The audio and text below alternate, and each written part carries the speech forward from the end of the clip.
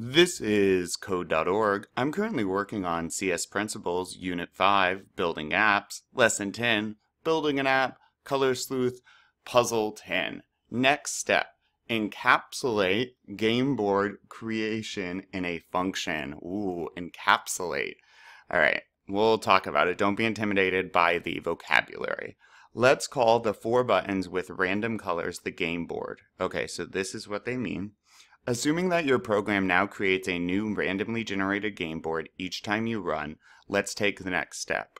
When playing the game, we need to create a new game board repeatedly, not just when the program starts. I bet upon each guess. Since we have a chunk of code that we want to use repeatedly, that's a clue we should take that code and put it in a function. Yes. Define it.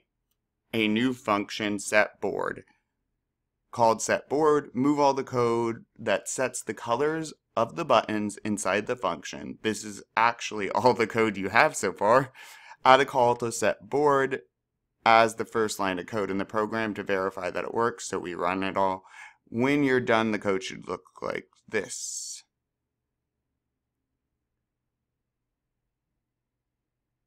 Yeah, definitely shouldn't be different. All right. So we need a function, and now they want us to grab all of our code, and put it in our function. And remember, what functions do is now if I hit run, nothing happens, because it's all in a function. All of my code is within a function. So the computer sees the code here, but once it's in a function, you just ask it. You have to ask it to run the code, okay? So what were we naming this? SetBoard, of course. And the reason this is handy, just as a reminder, is now I could run this code a lot of times without having to rewrite it, right? Because I can just put setBoard again, and then suddenly we'll run it twice. Or I can put it in a loop, or all of that type of stuff, and we don't have to rewrite the code. So setBoard, this is the part where I'm asking the computer to run it.